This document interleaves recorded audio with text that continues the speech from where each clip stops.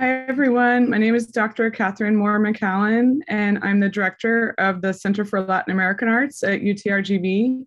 It has been my honor to direct this exhibition, Uncovered Spaces, at the IMAS in McAllen, that is directed by myself and my Center for Latin American Arts team and curated by Hollyfield, one of our former colleagues at UTRGV, who is now a professor at Vanderbilt University. And Uncovered Spaces is an exhibition of women and LGBTQ artists that focuses on creating connections between the creative process, feminine solidarity, diversity, and a shared knowledge, while creating a model for a community-based arts exhibition, an arts project here in South Texas. And we are honored to have this show up through July 10th. So if you have not been to the exhibition yet, please join us, and we would be excited to see you at the IMAS Museum. Today we have María Fernanda Barrero, who is giving her lecture today as an artist talk. Marifer is a Mexican artist who lives and works in Monterrey, Mexico, and her work is characterized by the use of paper, thread, 3D printing, as well as other works across monochrome spaces that explore elements of nature and landscape. Marifer graduated with a Master of Fine Arts in Sculpture from the Slade School of Fine Arts at the University College in London in 2008. She also holds a Bachelor of Fine Arts from the Universidad de Monterrey in Mexico, which she received in 2003. She studied sculpture in Germany from 2005 and also studied at the Westing College in England in 2005. And her solo exhibitions include Starry Lines and Mountain Nights at the Bicance Gallery in Miami from 2020, By the End of Dusk, Alternativa Once Gallery in Monterrey from 2018, A House in the Air at Casa de la Cultura de Nuevo León, Monterrey from 2014, and The Flowers of a Garden That Might Have Existed at the Galería Con Arte in Monterrey in 2012. She also participated in the Registro 05 group exhibition at the Museo de Arte Contemporáneo called Marco in Monterrey in 2018. And we are going to be talking about that a little bit today in our discussion section of this event. And without further ado, I wanted to welcome Marifer Barrero today to speak about her art practice and her artworks in the show Uncovered Spaces. Welcome, Marifer. Hi, hello, good afternoon. Hi, Catherine. Thank you all for joining to this talk, and many thanks to the IMAS and the Center of Latin American Arts, the University of Texas, and Catherine and Rahele and all your team for inviting me to this talk and for inviting me to the Uncovered Spaces exhibition. I feel like really honored, really happy to be here. And so I'll do a brief introduction to my work in Uncovered Spaces first, and then to my main projects, and then we can talk more about techniques and process and this specific project that's shown here. I've been working on sculpture since I'm 18, so it's been a long time now. And then we can go next. These are the pieces I'm showing for Uncovered Spaces.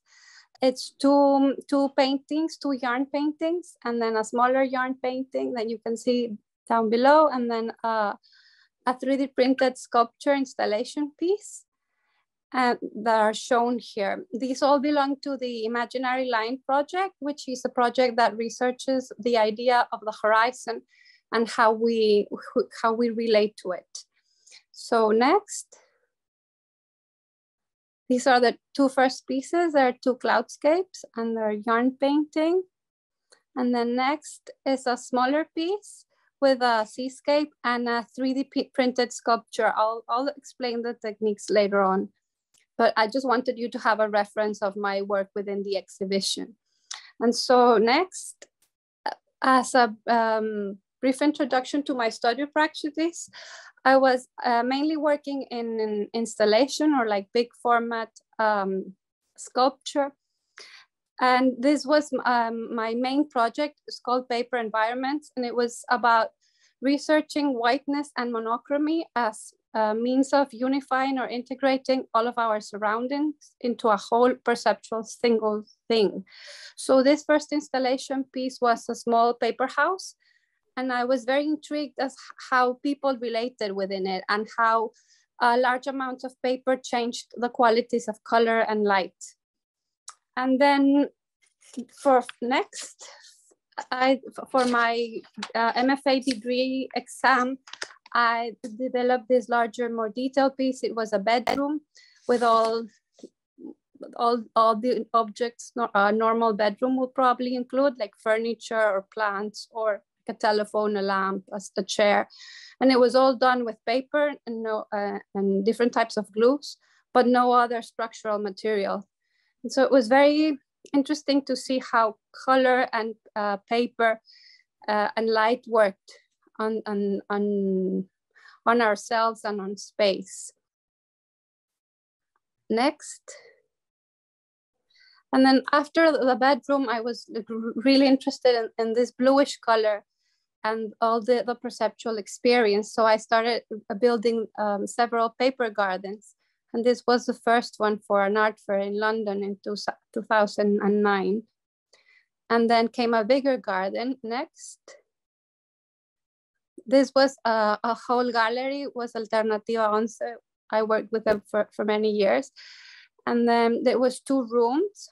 And you can see here how the light is sort of pinkish, whitish, and that what had to do a lot with the LED lighting.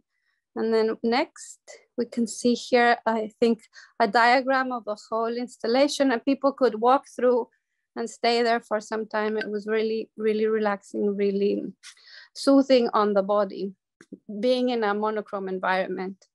And then, next. And then here you can see how if we would turn lights off, everything would turn more like purplish. And it was just that had to do with the light of a sunny day.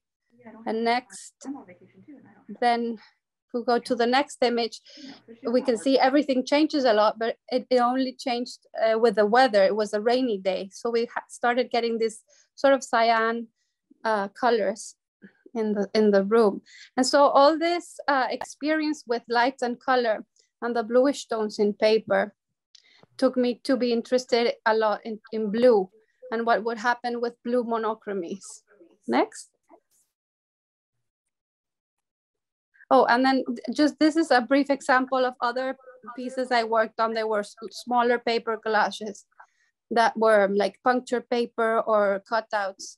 And I was also researching into like concepts of related to nature or the ocean or like life within the cosmos. Next. And so I'll read you a little bit more about my artist statement.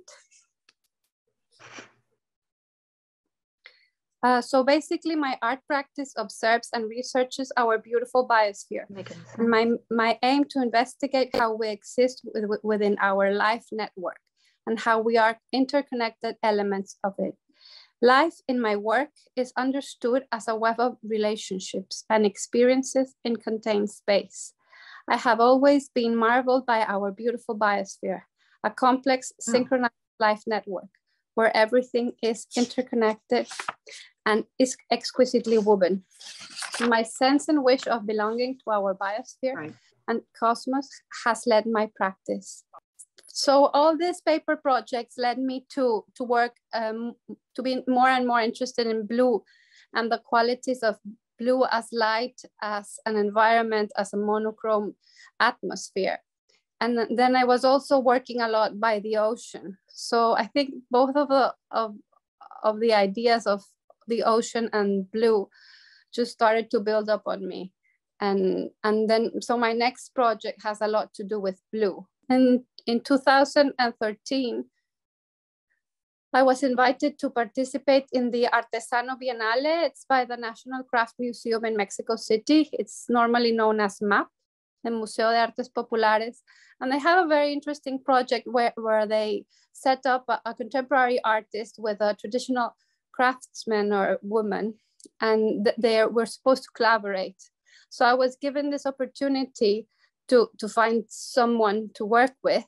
And I've always been very interested in the Wixarika culture. So it was like my big opportunity to get to know more about the Wixarika culture. So I was like, with the help of the Hollyfield Foundation in Sayulita and Nayarit, they helped me find someone to work with. And I was very lucky to find Santos Hernandez. You can see him here in the picture. He is a yarn painter. He is the son and the grandson of grand painters. And he's just an amazing ambassador for his culture and his people. And he's incredibly welcoming. Sometimes because lots of indigenous groups in Mexico have been very, they've not been very well treated, of course, so they're not very welcoming towards Westerners. But Santos is very open, and he was super welcoming and super embracing. And so he taught me a lot about his culture, their language, and everything they do, like on a daily basis, and how everything is perceived very differently for them. So I feel like really lucky and very honored to have this his friendship and to be able to learn from him. So this picture over here, we were on our fourth pilgrimage to Alta Vista Sanctuary, and he's a big devout of the sanctuary. So he invited us to take an offering to the goddess Wixarika, which is their Mother Earth, or the equivalent to the Virgen de Guadalupe in Mexico. So that's why there's like a picture of an offering in the image. So just like as a really brief overview, Wixarika people in Mexico, they're mostly known as Huicholes, but the name they like is Wixarika. They are a very unique ethnic group, and they live mostly in the main central Pacific coast of Mexico, sort of near the Puerto Vallarta or Nayarit area, and in central North Mexico. They are very intense pilgrims, so they travel a lot between their sanctuaries and their communities. And their first sanctuary is in Nayarit, which is Alta Vista, the one you saw here. And then their last sanctuary is in the mountains just by my city, in Monterrey, where I live. So there's like a very strange, interesting connection between the Puerto Vallarta area and the Monterrey area as a line of Wixarika sanctuaries. And their beliefs and their culture is very rooted in Mother Nature and the care for Mother Nature. And they have developed a very, very diverse and complex mythology, very, very colorful, where the goddess of nature and the gods of corn and fire and peyote are the main characters. And most of their knowledge is obtained directly from who they call Don Peyotito or Abuelo Peyote. But they obtain this knowledge individually as a personal thing. Their traditions advise them against sharing knowledge through the written or the spoken word. So this made them become really, really good artists, because art is a wonderful tool for sharing knowledge without actually explaining too much. So they developed into wonderful artists and craftspeople and musicians, and even a bit of poetry, but very, very abstract. And they're most known for their beadwork and also their thread work, although the thread work, or the also known as yarn painting, is not as common or as famous internationally as the beadwork. So I had the wonderful opportunity to learn this technique directly from Santos. And so we started working. And for this Biennale, we started building an altar for Mother Earth. She's called Wixarika. So what I wanted to do was something that felt very loose and very free for Santos, and that could also integrate within a contemporary art language. So he was doing a painting, and he had all the freedom to choose what painting he needed. And then I could just sort of add on or try to adapt to what he was doing. And so there's, of course, lots of trash by the beach in the Pacific. I was in Sayulita, Nayarit. So we started recollecting objects from the beach there. And Santos and I started going through them, and we decided to transform some of these objects into ritual objects, so we could build on this altar.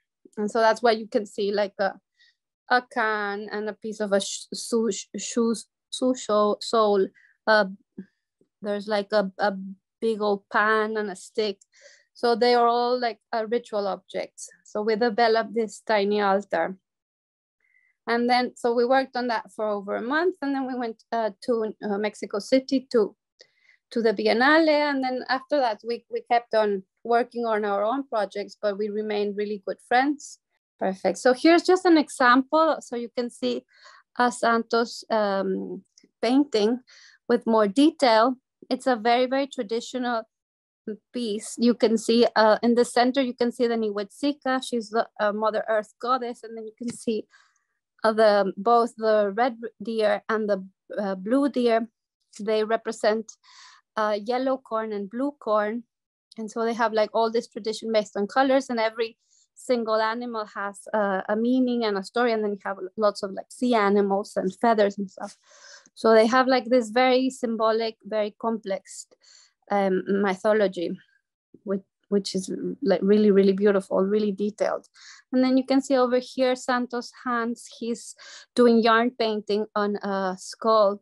And now it was very interesting for us to live through this process, because after working together, he went on and worked with a gallery with a lady from New York City in Sayulita. So he also moved on to like more contemporary type of yarn painting. And he's been working there for years. And he's had like a really good experience, and he's been able to like do a really good earning with his technique. So he's been really happy.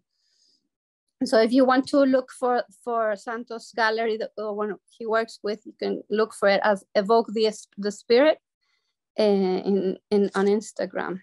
Okay, so this is more my project. After a while, I started to work on a project for Marco Museum. But then before this, I just wanted to explain a little bit about, I think I missed explaining about the wax. In the image before, you could see, could we go back one slide? Sorry. Thank you. Because you can see the wax here and how Santos is sticking the yarn to the wax. And the wax, Santos makes his own wax by mixing two types of beeswax, one that's more brittle and one that is softer. And he only gets them in like very specific small villages in the mountains in Nayarit. So he's the only one that has the formula for the wax. And after applying the wax to the surface, he will punch into like with the yarn into the wax, and he'll start drawing with the yarn. And then he will fill up those spaces, or there's those little sections with more yarn. So that's how he works. He works with a really beautiful feather. I work with scissors, but he works with really nice instruments. Okay, perfect. Next, now we can go onto the Marco project. So in 2017, Marco was organizing this exhibition about like the sort of like very representative artists in my city. And they invited me to Registro 05. And I for this exhibition, I proposed a project called An Imaginary Line, which researches the idea of the horizon as a relationship between the human being and our immense biosphere. This image shown here is from my pieces at Marco. The first one is a 3D router cut topographical image of the mountains in the Monterrey area, which obviously, by the way, they include the sanctuary, the Huichol sanctuary within these mountains. And then in the back, you can see there's some paintings. There are yarn paintings. So there were 3 very long, very panoramic yarn paintings. And the idea, more than going into the yarn detail, was of creating this sort of ocean landscape that was very panoramic, and it was very immersive, especially with the dark light. So it was more like an although they're paintings, it was more like an installation piece. So after Marco's exhibition, I kept on working with this project, and I started developing more and more complex images. And you can see a close-up here of this piece. It was a private commission, and it was done with like more detail into thread and into sort of more organic shapes. So you can see here, there's a very special texture, like a spiraling, very organic texture that naturally develops when you start filling up sections of thread. And this for me resembles, or it makes me think a lot in the flow and the complex geometries of many natural phenomena like clouds or ocean currents. And this is another example of the texture and the geometries the thread develops depending how you lay it out. And so going on to my creative process and the technique, I've had lots of questions about it. I see yarn painting and in general techniques as research and perceptual tools, more like vehicles of communication.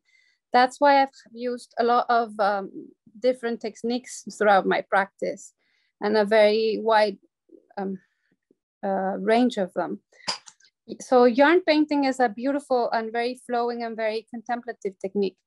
It is quite simple in principle, but it is very intensive, and it requires a very precise handwork.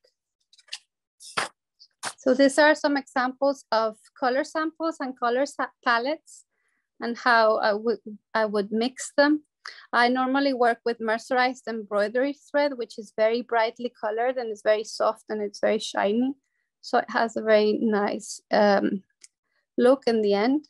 And then you have to do like lots of color testing and blending and deciding a palette. And then when I choose the color palette, and then I have the image I want to build, I will transform this image into a sort of like painting by number format, like the ones children use in schools, which is like a very simplified way of approaching to complex images. And then I'll have numbers assigned to each color, and I'll do the drawing, I'll do it by number, and then I'll start doing the outline of a shape and with thread. And I use a very pointy sharp scissors to push the thread into the wax following the drawing. And then when all the outlines are established, I'll start filling up by color. You can see how the shapes and the spirals start developing on their own here in the images. And so this is the last piece I'm working on. So slowly, but then you start building up sections of thread, and a piece will start showing, an image will start showing up. So now I'll move on to the other part of the project, an imaginary line. It has more to do with like sort of new technologies or 3D printing and data processing.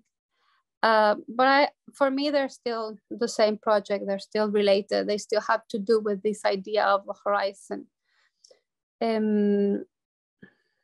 So it's actually, the process is quite simple. It's very open source. I basically went online on Google and I looked for how to print a mountain. So it's something anyone can do if you sort of read through it. And there are several open source databases with topographical maps that you can download for free. And then you start sort of selecting the geographical area that you are interested in. And that data has to be, those maps have to be processed and edited until they're compatible enough with your 3D printer. And then, well, basically you print your mountain. And for me, this is like a very incredible process, because through all these open source technologies, and like a common person is able to access like satellite information or topographical information that before was very hard to reach. And then, so this was the first 3D printed piece. And then this is the piece we're showing in Uncovered Spaces exhibition. It's basically a line, a selected line, a horizontal, very straight, long line selected from maps from the mountains in my city. So it was just as long as it could go, and as long as it could be printed. And can we see the next image? So we can see more like process. So these are just samples of the cuts and the selection of the topographical data. And then that was edited and divided and printed and then put back together into one single line. Thank you. Next. So wrapping up and pulling all together, either with yarn paper or, either with paper or yarn painting or 3D printing, the basic aim of my work remains. I strive to find aesthetic and perceptive tools that help us remember and experience ourselves in our skin, in our bones, and in our mind, that we are living and interconnected organisms within our biosphere. We are not isolated and we are not alone. The horizon's imaginary line is not only a tracing through landscape, it is also an ellipse around us. It is everything around us. So Chris Hadfield has this very beautiful phrase. He described our atmosphere. By the way, Chris Hadfield is one of the main astronauts in the International Space Station. He described our atmosphere as a thin blue line, as everything. It contains everything that is important for us. It contains life. And so Hadfield's comment has been very important to me personally, because it led me to observe the horizon as under a wider perspective, more like the web of life being reflected in the geometry of the whole planet, in the geometry of mountains, in the tones of light at dawn, in the blues of dusk and dawn, in the spirals of clouds and the patterns of ocean currents. So threads and prints here, for me, they became perceptual vehicles. They make visible our life network, and they make tangible the marvelous fabric of life that we inhabit. So I think that's all for today. Thank you very much for listening. Maybe we can go on to questions or comments. Yes, thank you so much, Marifer. What a beautiful presentation. I would like to open up the discussions for and welcome any questions that anyone might have. And also, one question is that's in the chat right now. If you do want to ask a question, you can raise your hand in the Zoom, and we'll call on you. And one question that's in the chat now is from our executive director of the IMAS, Anne Fortescue. She wanted to know about your process with applying wax for your yarn paintings. And she was wondering, do you apply the wax incrementally to each embroidery thread, or is the wax applied all at once? And then how do you seal or fix the thread so that the wax doesn't melt in the heat or in the elements? Okay, yeah. The wax, well, first of all, Santos does the wax mix. I don't have a formula, and I've always asked him to keep the formula to himself. So he goes to this very small towns in Nayarit, and he will get two different types of waxes. One wax will make the mixture soft, and the other one will make it brittle. So he mixes them in the right proportion for the wax to be sticky enough but brittle enough. so it doesn't fall off. And then once you have the wax, you will just heat it a bit with your hand or a little bit in the stove. And then you can apply it to a surface, to any surface. It can be even a 3D surface. And so I normally apply it to a panel of wood with a spatula and until it goes really thin and really soft. That's the yellow thing that you can see in the images. So once the wax is dry, which takes like a very short time, then you take the thread and you sort of push the thread into the wax surface, and it will stick and it will stay there if you push enough. You have to be careful enough so you don't like scratch the wax and then or like mess up your thread and let it fall on the wax so it gets dirty. But if you keep your thread clean and you just sort of push it in place, then it will stay there. And this is like the qualities this wax has are very, very special. There's no, I was telling Catherine one day, there's no other glue. Like it doesn't matter how like new, how expensive or acid-free it is. There's no other glue that will do this same job. So this, I think the wax is what makes also this technique very special. Thank you so much. And I also had a question from Rahele Filsufi, our curator of the exhibition. She had a question about how you address space. And I'm going to go ahead and put the image of your pieces up again on share screen so that you can see your artwork, because I think it's really important to think about how your artwork is interacting with the rest of the pieces in uncovered spaces.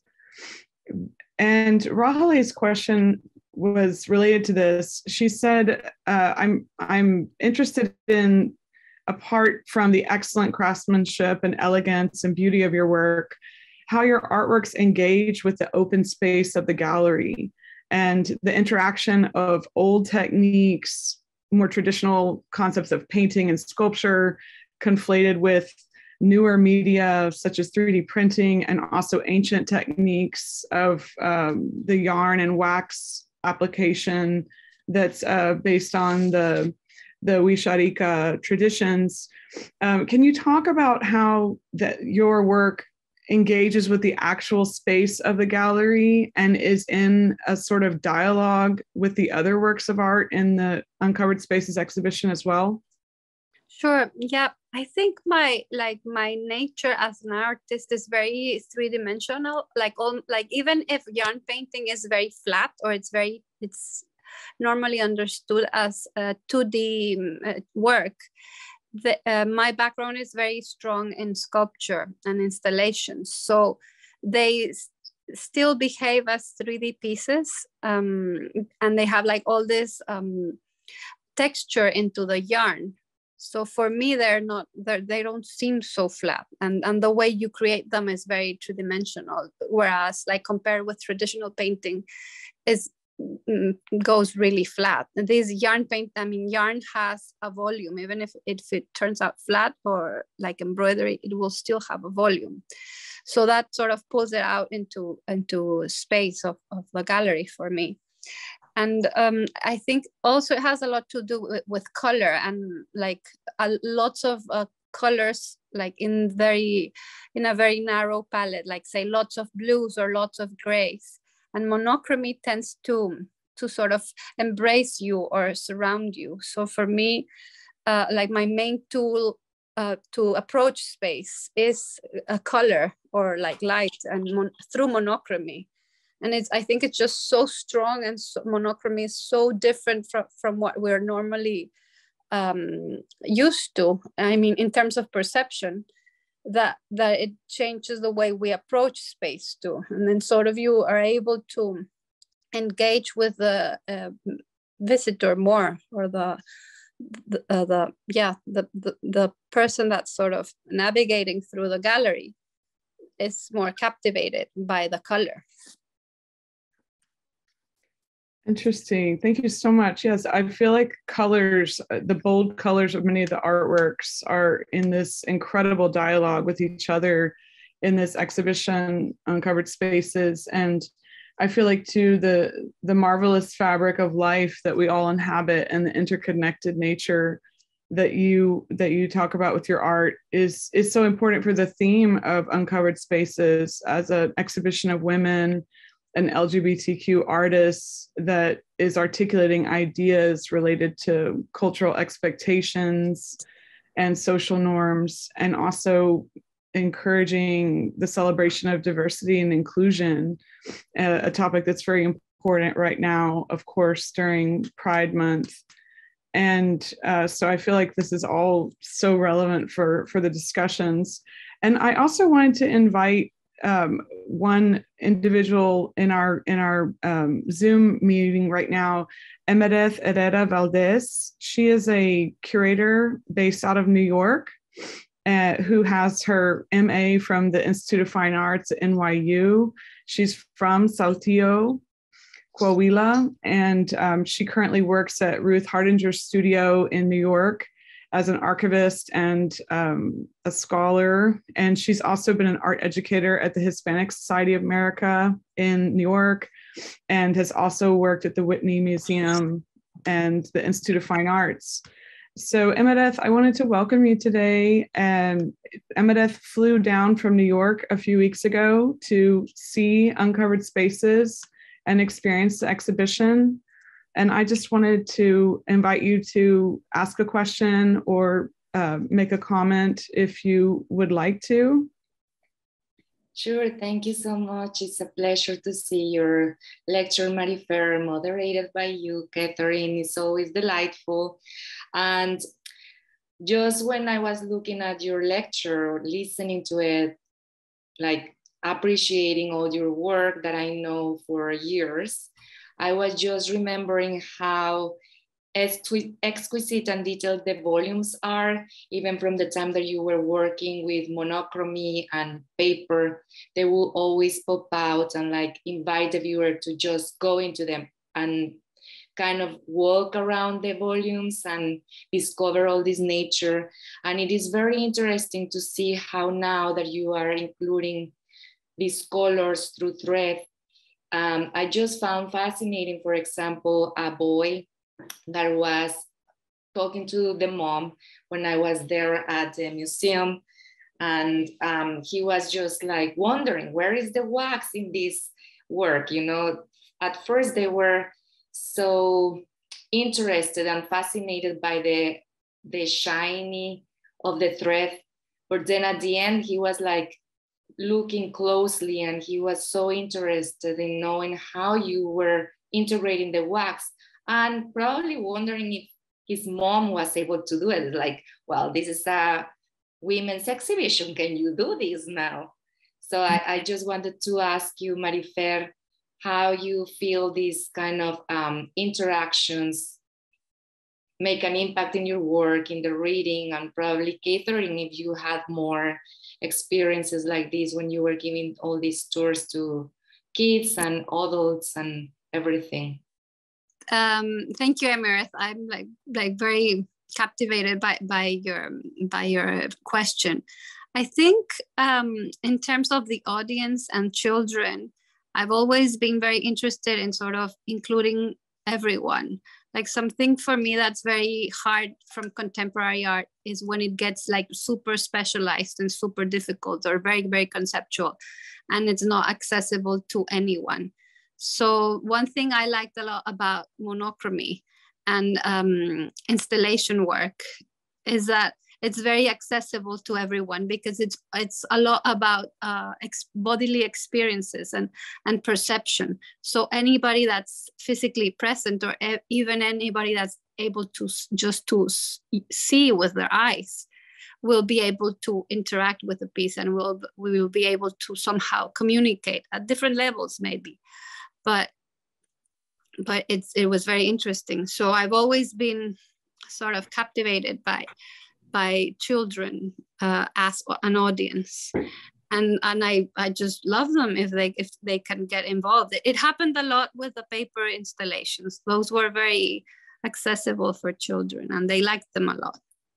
I've noticed in the galleries when we give tours to the students and our high school students from PSJA and Edinburgh Independent School District and McAllen School District, how students are so drawn to your pieces, Marifer. They're so interested in the technique, but also this idea of landscapes and this idea of our making art accessible to all, and also thinking about where we are in the world.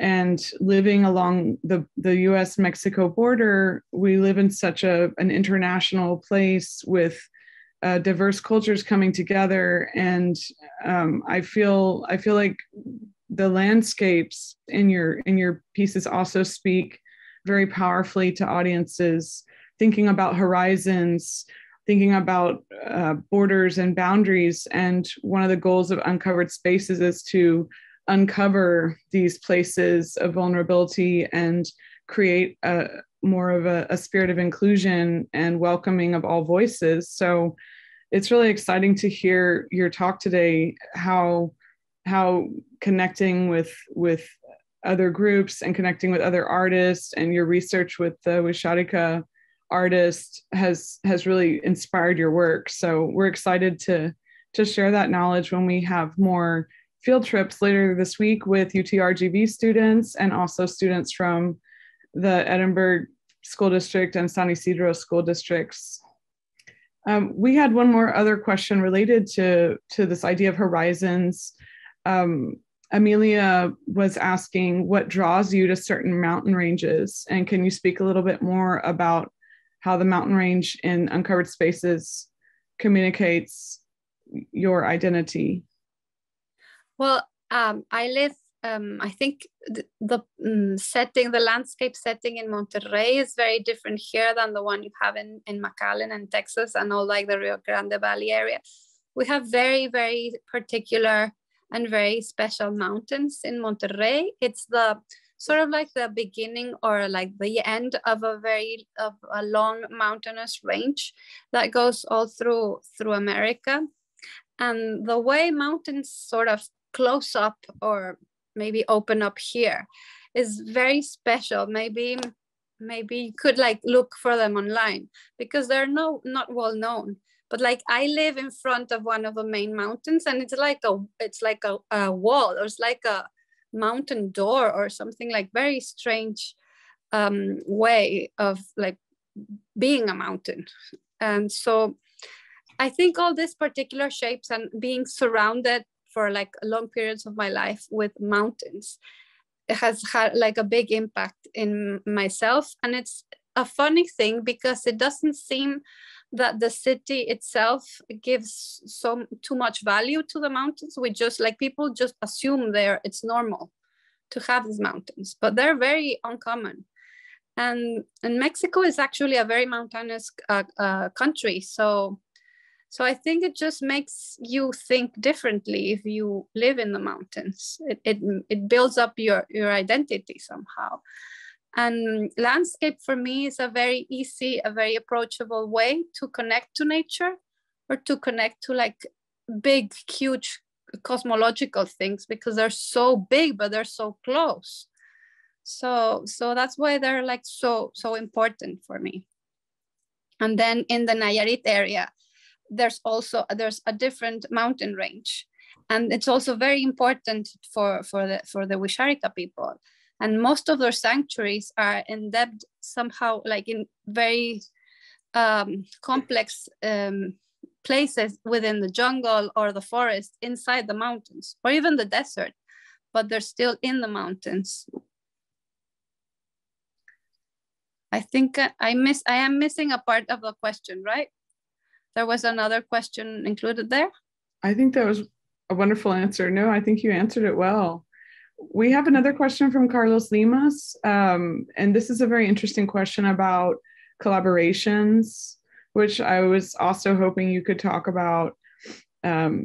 Carlos's question was, how do you think having this experience with traditional techniques and ceremonies when connecting with the Wixarika culture has changed you as a contemporary artist? Okay, yeah, that's an interesting question. I don't know what came first. My mom, she's a historian, and she was an anthropology student. So since we were kids, she talked a lot about ethnic groups and people that just worked with very ancient or very traditional, or at least non-Western cultures. So I was always very interested how many non-Western cultures are very deeply rooted in nature, and they're very sustainable, and they're very harmonious with Mother Earth. And whereas Western cultures, we many times we just forget that we live within a planet that is also alive and that also needs to be taken care of. So I think that idea of being close to non-Western cultures has always been very present in my life or in my upbringing somehow. And then, so when I had this opportunity, I considered studying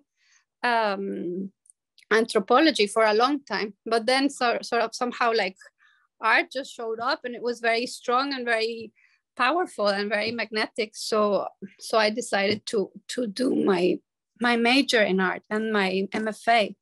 So I've always been sort of very close to anthropology-based studies. And so when I had the chance to work with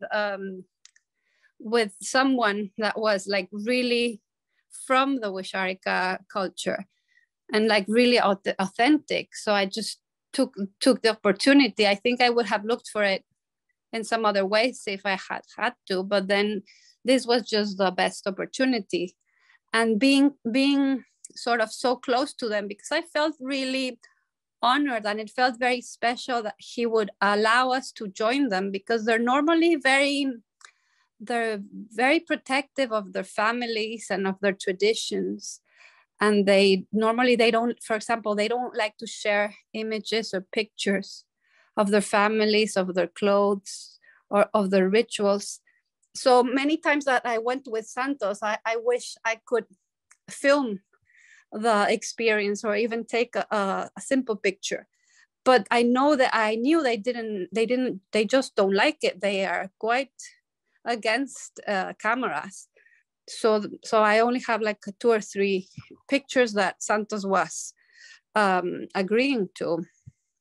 And so it's just been, I think it's been a very deep and transforming experience. It just made my experience wider, being able to work with him, from like being so close to him. And whereas from the books, it's always not as intense or as real. Yeah, that's a great point. And I was also wanted to ask about how connecting with Santos and having this experience to learn about this technique of creating yarn paintings and creating these incredible works of art in the contemporary art galleries. How does that help you or help us to rethink traditional canonical ideas about art media, and how does this help us transcend traditional media by creating these new medium of yarn paintings or 3D printed artworks, and how can that help us to like rethink boundaries in our artistic practice, and also in understanding and appreciating contemporary art that does acknowledge these indigenous cultures that are so important in your artistic practice and experience? Yeah, well, I think it has to do with like most Western cultures, and in particular, like from my own experience, in particular Santos, they don't see art as a thing on its own, or a thing that's apart everything else, or a thing that's in a museum or like in a collection. Art is a tool, it's a vehicle of communicating, of acquiring knowledge, of sharing knowledge. So it's just a way, like a language. And that's sort of like completely integrated within their like daily life, their daily rituals, or all their pilgrimage. Everything is sort of one single thing. And everything is sort of part of the same idea or the same wish to sort of take care of Mother Earth and do all their pilgrimages and do all their rituals and do all of their activities are sort of sacred, and they're all sort of serving the same objective, that's taking care of life, I suppose. I mean, I've seen that. So I think that's very valuable for us to understand contemporary art not as an isolated thing that's sort of very specialized and that you need to study a lot to be able to understand it, but that art can be something that's everywhere and in everything that we live and then we experience and that we do. It's not a separate thing on its own. Well, thank you so much, María Fer. This has been an incredible artist talk. We hope everyone in the audience has enjoyed this. We wanted to congratulate you on your pieces in the exhibition. And thank you for being a part of Uncovered Spaces in McAllen. Thank you very much for having me and my work and this talk too. You're so welcome, and the honor's all ours. And we hope that everyone who has not had a moment to see Uncovered Spaces, or if you want to go see it again, please come to the IMAS to enjoy Uncovered Spaces and viewing María Fernanda Barrero's art in the galleries. And we thank you so much for joining us today. Thank you.